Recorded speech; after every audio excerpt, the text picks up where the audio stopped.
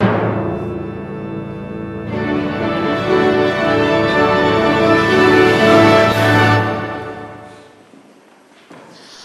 love it. You do? So you will make my story into a movie? Sure. An outright winner. It did need a few minor alterations. Alterations? Nothing major. Bring in a revised script, please.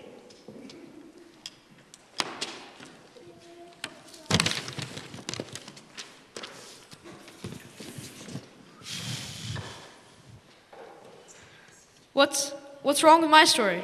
It's too simple. No oomph. Look here, this is your scene. A young woman named Mary is working in her home. Suddenly an angel of the Lord appears to her. Hail, you are blessed among women. The Lord is with you. Who are you? What are you talking about? Get out of my house. Fear not, Mary. You have pleased God. I have? You shall have a child and shall name him Jesus. Me? Have a baby? He shall be called the Son of the Highest. And God will give him the throne of David. His kingdom will never end.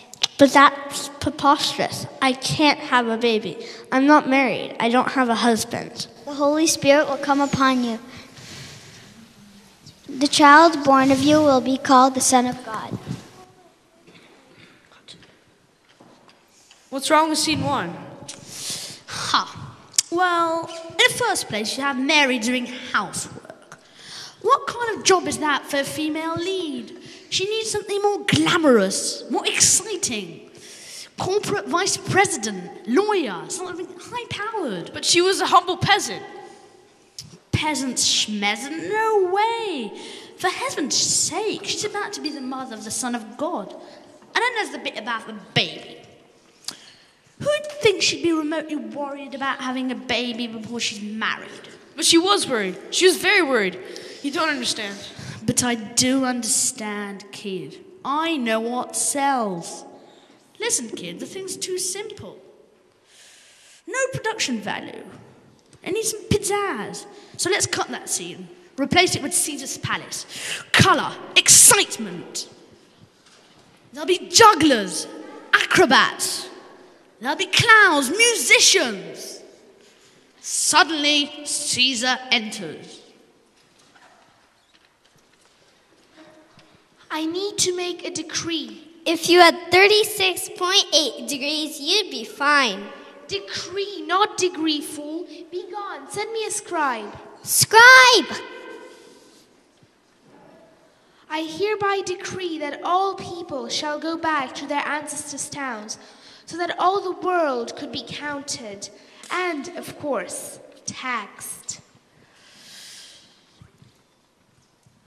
Well, that's a good day's work. I think I'll have a nap. Cut. Now, that's what I call an opening scene. It has it all. The audience will be riveted to their seats. But it spends too much time on Caesar, in his palace. Too much time on Caesar? Kid, Caesar was the most important man there was. Emperor of the world. You can't spend too much time on Caesar. Yeah, but in this story, there's only one reason he's mentioned. His decree caused prophecy to be fulfilled. It meant that the Messiah would be born in Bethlehem. Kid, listen to me. My way's better. Take a little time to think it over. You'll see I'm right. Let's look at another scene. The one in Bethlehem. Okay, so Joseph took his wife, Mary, and they traveled to Bethlehem. But they arrived late, and there was no room in the inn.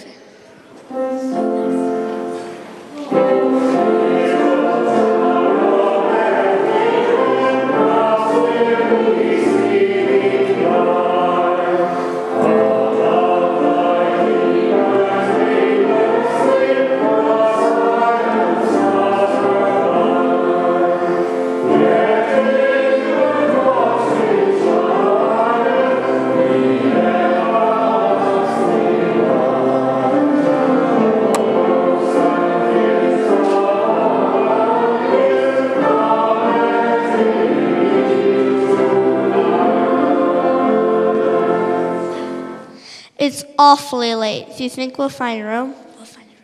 We'll find a room. There's an inn. You You and thousands of others, move on. I got no room. But we must have room. I'm about to have a baby. We all got problems. You two are having a baby and I'm having a nervous breakdown. Beat it. I got no room. Any place will do. Read my lips. No room. Hey, mister, this ain't much, but it's all I can do. The stable just round the corner. You maybe can find some clean straw and somewhere to lie down. But it don't smell too good. It is a stable. Thank you. Thank you, sir. We'll take it. What's wrong with that scene? This Joseph guy, he's supposed to be the hero, right? Kind of. You make him look daft, stupid. Can you imagine not checking online for reservations or phoning ahead? But they did not have mobile or the internet back then. Minor details. This is show business. Here's how the scene should play. It's awfully late. We'll find a room. There's an inn.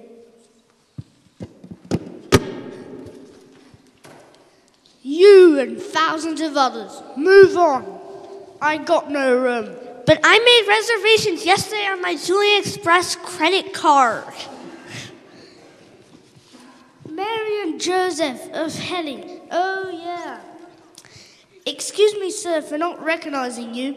We have the Emperor's suite all ready for you and your charming wife. Best we have. The Julian Express credit card. Never leave Nazareth without it. Now, isn't that better? The heroine gets a better place in which to have her baby, and now Joseph looks like a real hero. And plus, you get to consider these things. A credit card company will chip in a bundle for the product placement. But that's not what happened. Hey, kid, are we making a movie or writing a history book? Now, here's a scene we really like. Amazing. A scene you actually plan to leave alone. Sure, kid, the shepherd's out in a field.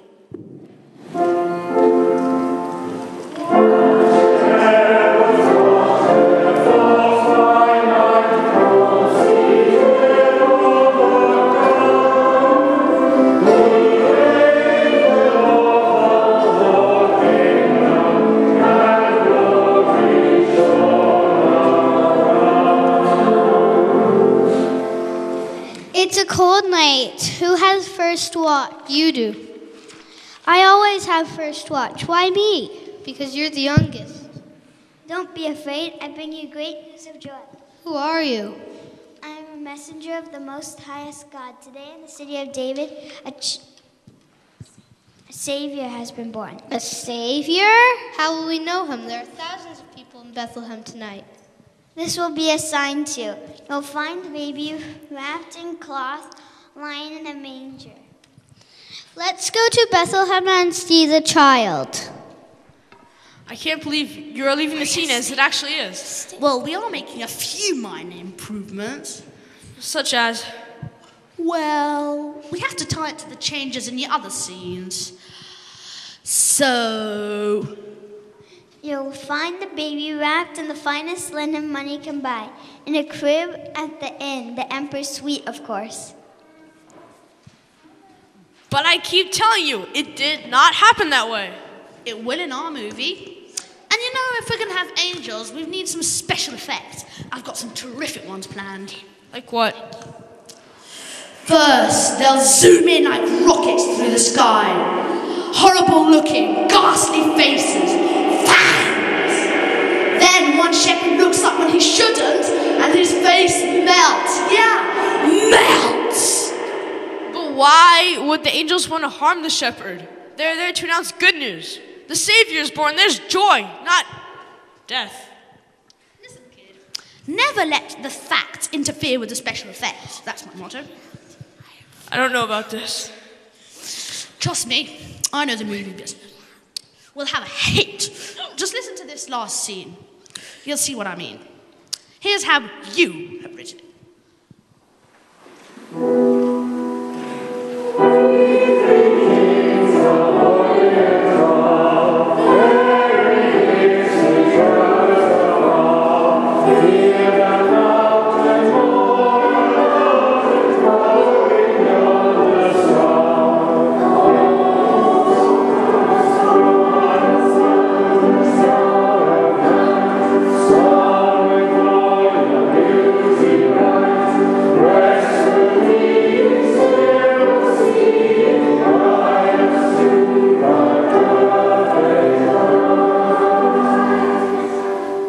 I've been expecting you, wise woman.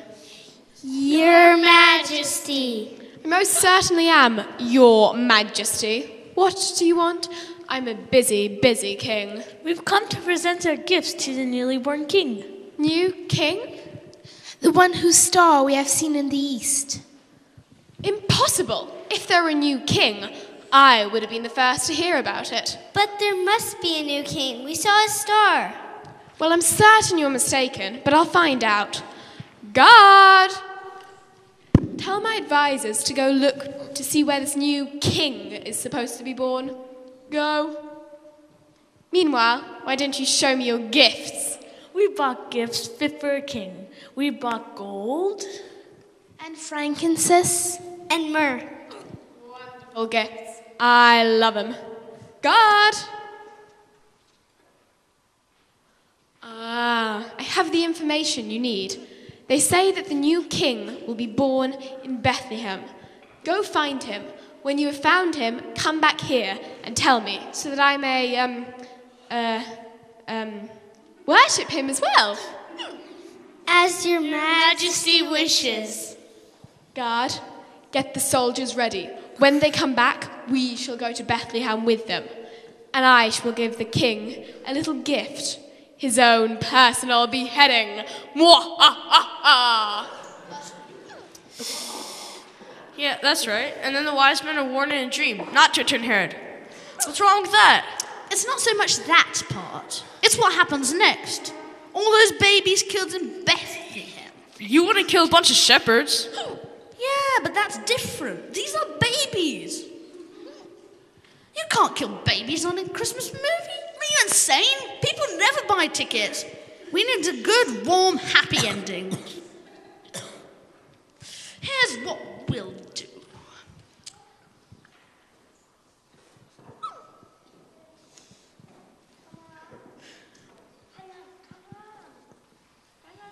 Your Majesty. I most certainly am, Your Majesty.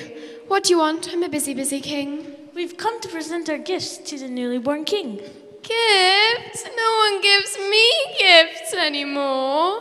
Perhaps your subjects no longer love you. It's right. You need to change. That's it. I do. Guard! Collect up all my possessions. Get a bag of gold, and we'll give it to the newborn king. Give everything else to the poor people.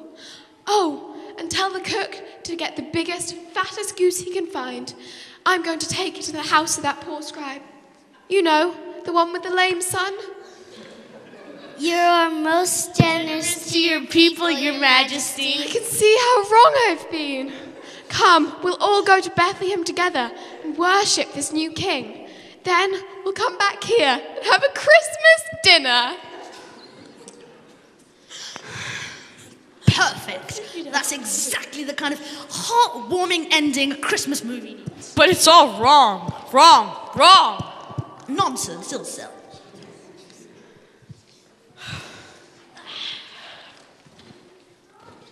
Mister! Ugh, what do you want, kid? Your movie is all wrong. What do you mean wrong? How do you know? You're just a kid. Because my mom and dad read the story to me already from this book. What book? It's a Bible. Never heard of it.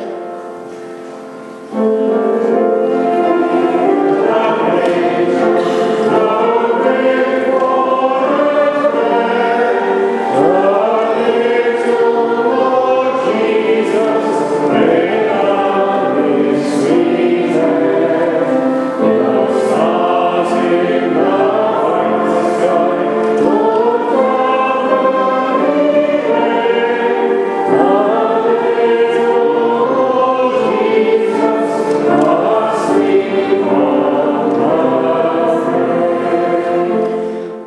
to the house, they saw the child with his mother Mary, and they bowed down and worshipped him. Then they opened their treasures and presented him with gifts of gold, frankincense, and myrrh. Humbug!